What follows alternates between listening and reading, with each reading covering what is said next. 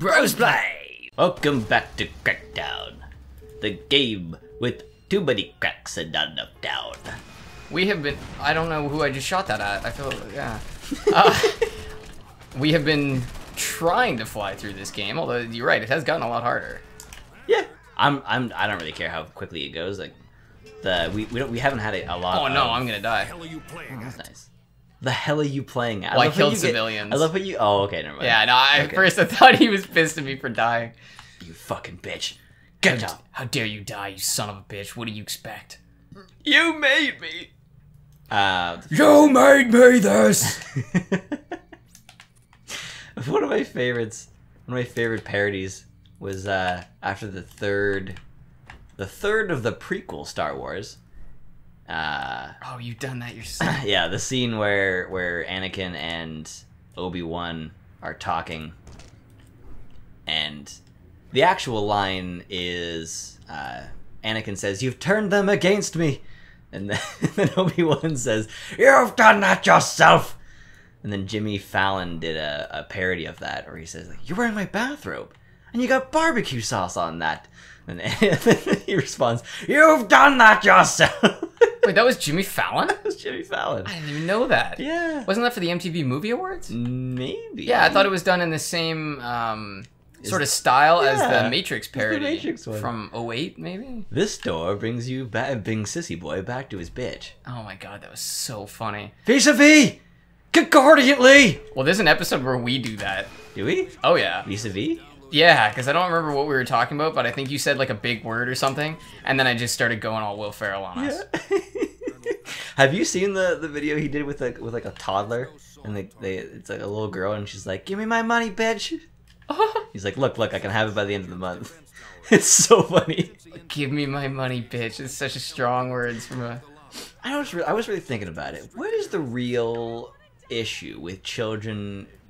Like, I get you don't want to expose children to too much violence in movies and television, but swear words. What's the real harm? Because that's like when that's like the N-word, where it's like it's okay to say that. It's like, but it's not okay to say the word associated with that. Yeah, and Louis C.K. has got a really great point about that. Like, you really are, like, words are meant for communication. If you say anything that communicates an idea, then you've communicated the idea. So at this point, you've got a word that is more powerful and less acceptable than the idea behind it. And the idea of bureaucratically and systematically enslaving an entire group of people for hundreds of years is a really powerful and fucked up thing that happened. And we seem to be more upset at just a word. That's a good point. We just got really fucking We just got political. deep, man. We got fucking deep. I think that the word itself carries a lot of meaning, but I think part of the problem comes in, like, you know how a lot of people have an issue with this, where like you can't use the word, but there's people who can. Yeah. Like, people who are disadvantaged by the word can use it.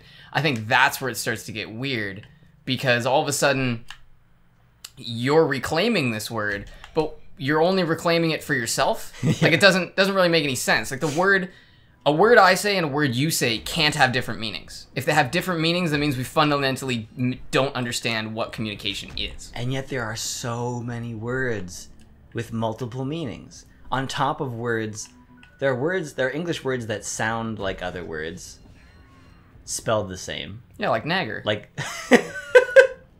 Have you not seen that South Park episode? Yeah, I have, actually. Okay. People that annoy you. Oh my god. I don't want to say it. Like live and live. Spelled the same, pronounced differently, completely different meanings. And then you've got like there and there and there. You've got all these different words spelled differently, sound differently, all stupid things, and then things that don't follow their own rules. Like rover and hover. Oh. One letter difference, but you don't call your dog Rover, and you don't say Hover. It's very true and like pretty much everyone would agree that that's not how those things are pronounced. No. And it's so interesting that the two of us just had a conversation about a word that we didn't say, and everyone watching this will know what we're talking about. And even though we never said it. That is a really interesting commentary on our society. so that we can speak about something without speaking about it. And one word that I love the way it's used by certain people, but I understand why people would have a problem with it, is faggot. Have you heard Oni cartoons use faggot? Probably, yeah. Holy fuck. It's so funny. It is so funny and so obviously not intended in any sort of... Yeah, it's not intended in any sort of derogatory way. My favorite version is the Dragon Ball PP video. It's the second Dragon Ball Z parody that he does, where the guy's like, Daddy! And then Goku's like, no, faggot!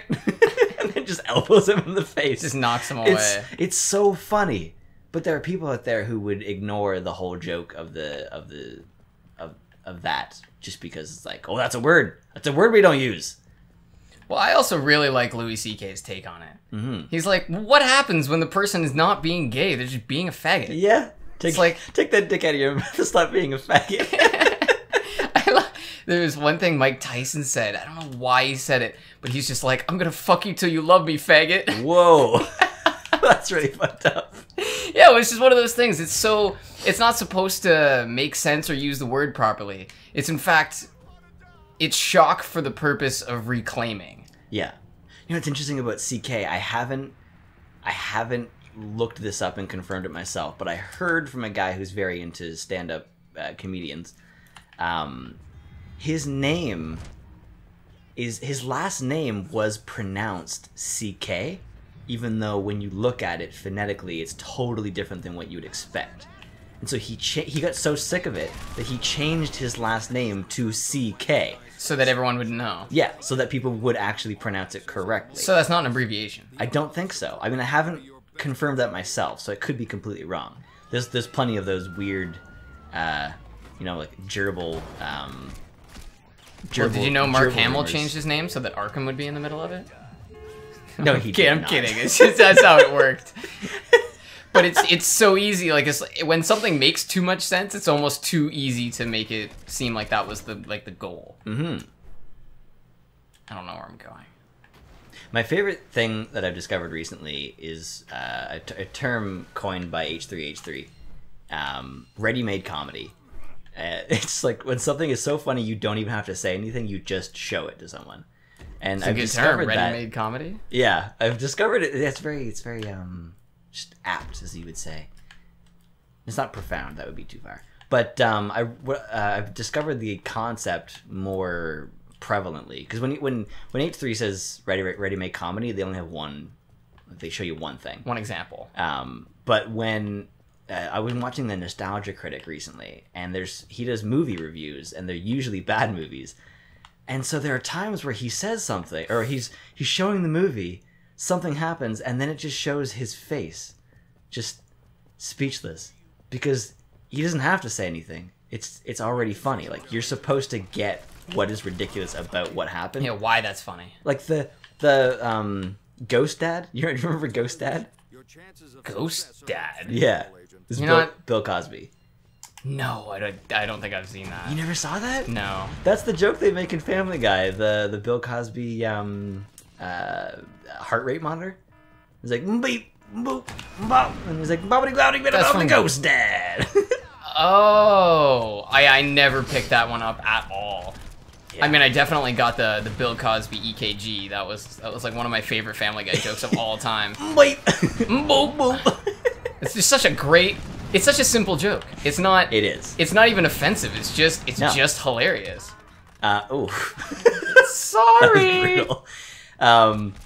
He was doing a review on Ghost Dad, and the resolution for the movie is so fucking wild. Like, it had to come up with, like, a 6-year-old must have come up with it. Like he's not actually dead. Well, the resolution isn't how the movie ends? Yeah. Like, the resolution of Ghost Dad is that he's not actually a ghost. He can pretend to be a person, but only in the darkness and not in the light. And he can't grab objects unless he focuses really hard. So his objective in the movie is to pretend to be alive, to go and fill out life insurance policies so that his kids get money when he actually dies. Even though he probably You don't know that doors are explosive, brother? Oh.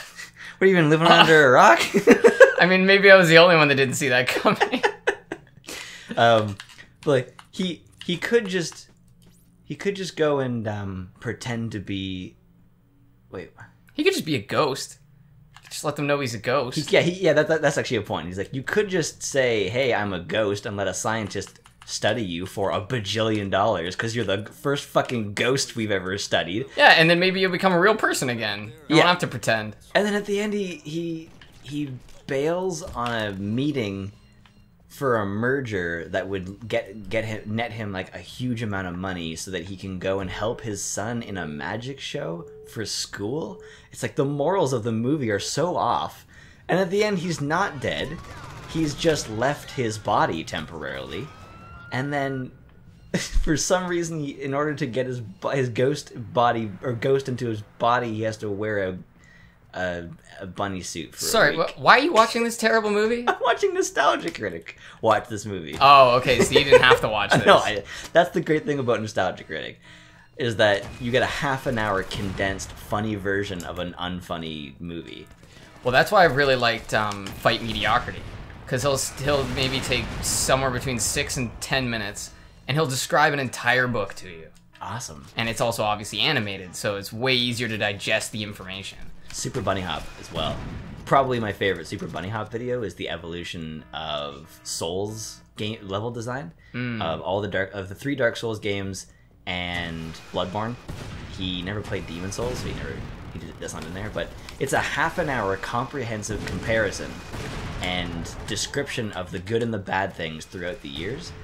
It would take you more than 100 hours, probably 150 hours to play them. To play all 4 games. When you might not even come to the same conclusions that he did. Yeah.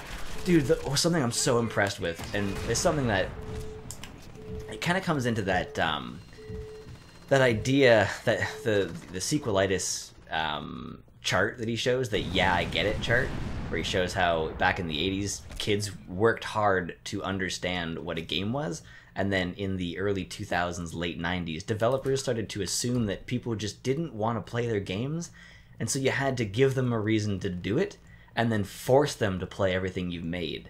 What, you mean you don't like calibrating your look sensitivity? Maybe they don't know how to use the right left thumbstick, brother. And in Bloodborne, not only are they confident in the fact that you'll want to move forward with a very vague description of your objective, in Bloodborne, 8 of the 18 levels, of the 18 huge levels, are optional. What? You can play 10 out of 18 areas and make it through that game and complete it. Jesus. Yeah. And several of those optional 8 are some of the best level designs in the series, according to Georgie Boy. And that's the confidence level and the passion you have to make a game that may not even be enjoyed. When I first played Dark Souls 1, I thought it was a bad game because it's so well designed. Because it's so good, and I was so used to being spoon-fed video games that I thought, well, this is a terrible game. It doesn't even tell you where to go. Well, I mean, it is a terrible game in the sense that it's not a shitty game. Like, if you wanted a shitty game that force feeds you stuff and makes you do dumb things, it is a bad game. If you're, like, looking for one of those kiddie games. If you want a game that highlights your objective in bright yellow and only lets you move forward until you press the B button to show that you know how to use the health option. Thank you for joining us. Then thank you for interrupting me.